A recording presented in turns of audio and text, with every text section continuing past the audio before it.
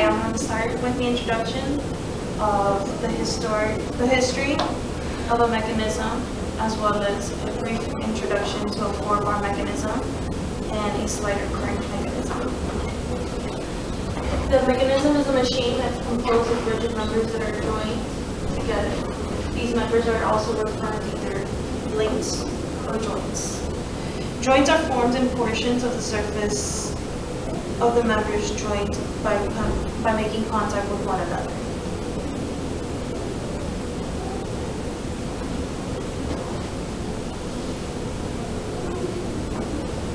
A mechanism is used to transfer the motion and to produce mechanical work from one another actuators to one or more outputs.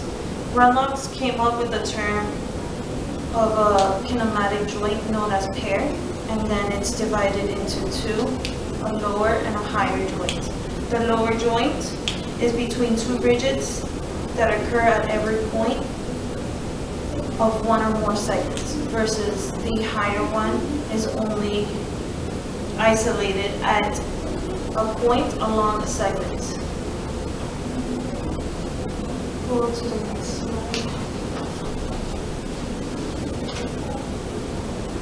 The history. The oldest mechanism is called an Antikythera mechanism. It is said to be constructed in 1205 BC. In 1938, the first position for controlling mechanism was invented for spray paint. And in the 1960s, the first industrial robots was called Unimates.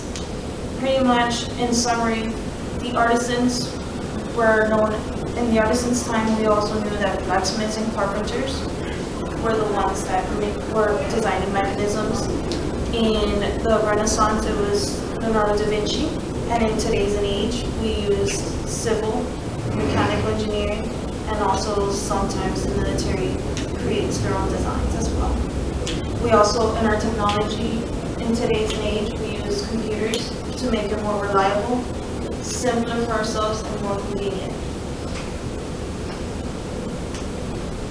In a 4-bar mechanism, we also know that a member of linkage, it is connected by the base and a little loop of 4 joints and 4 links.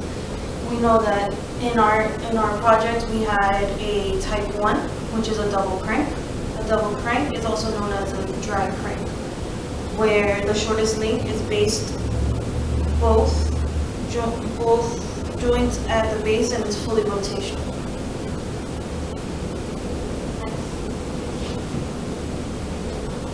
And in a slider crank mechanism, we also have the synthesis techniques, where it's composed mathematically to produce a desired set of positions and and velocities. A slider crank also has a rotational link, the coupler, and then the distance, the offset of where it's going to go. Thank you, and I'll keep passing it on. I'm here to talk to you today about our 4-bar mechanism analysis. This is a diagram of our mechanism, as well as some of the given values that we were provided with. We also chose the final 2 values for the links so that when we use Grashoff's rule, we would have a type 1 double crank mechanism.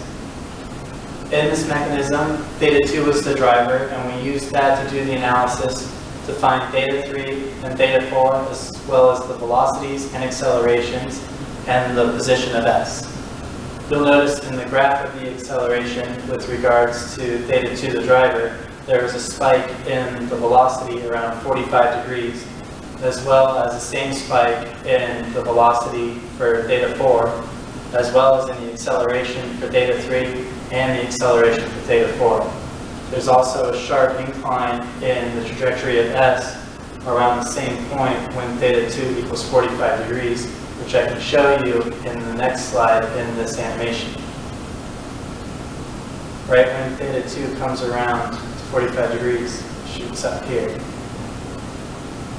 We chose to do our analysis application for a toy rowboat. In the rowboat, it could be either crank wound or it could have battery power. Here you'll see an animation of the paddle as it goes into the water. There's a nice fluid motion, and then it shoots up to give it that last kick as it comes out, and then goes back in nice and slow, kicks out again. That would be the motion that the paddles would continue to run through as it goes on. Next, Wex will talk to you about. For the slider crank synthesis, we were given 3 positions for line AB on the triangular coupler link of the slider crank mechanism.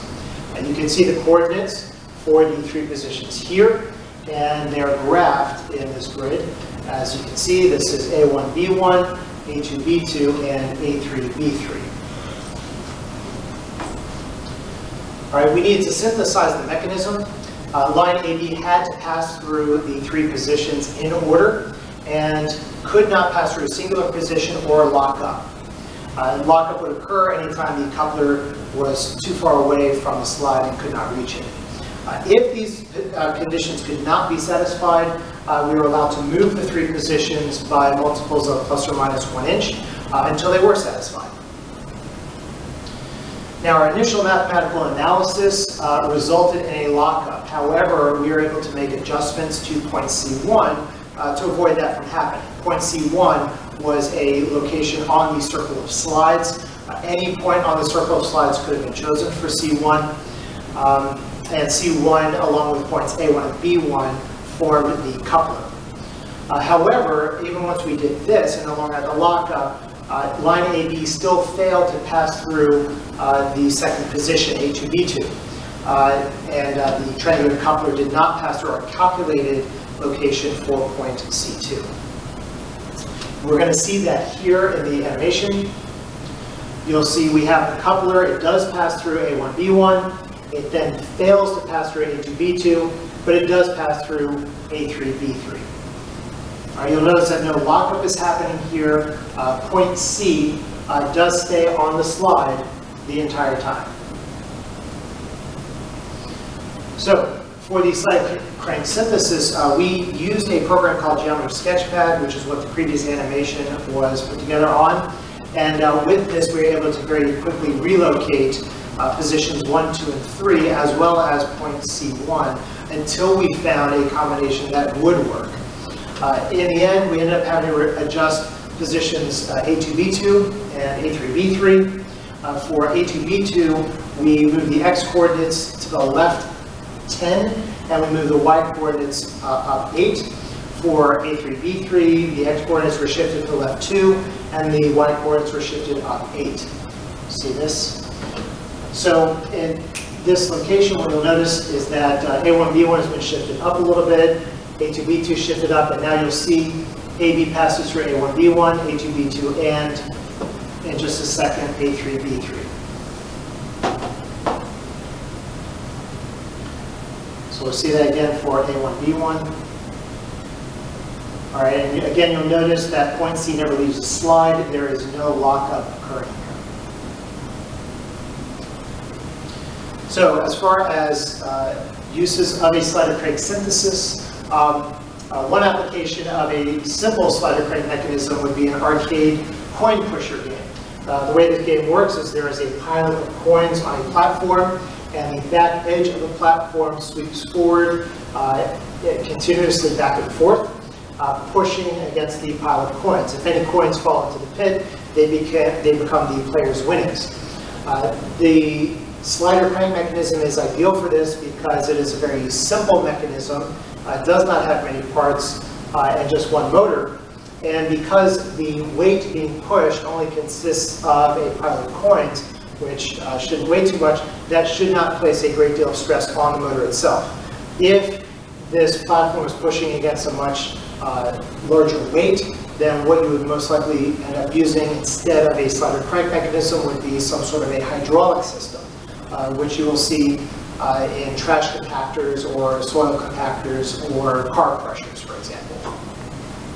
So in conclusion, for the analysis of our 4-bar mechanism, we found that it was a rather straightforward process. We really didn't have any problems, except some of our calculations did involve an inverse tangent, and that always resulted in measures between negative 90 and positive 90 degrees. Well, since the 4-bar mechanism does rotate through 360 degrees, we occasionally had to make minor adjustments, adding multiples of 180 degrees. 4-bar mechanisms, as far as their applications go, can be used to create non-circular paths, all based on a circular motion of the crank. When it comes to the synthesis of the slide crank mechanism, what we found is that it was not necessarily a straightforward process, and our mathematical solutions might not meet the required conditions. And in our case, this did happen, and it required some manipulation and trial and error. Okay?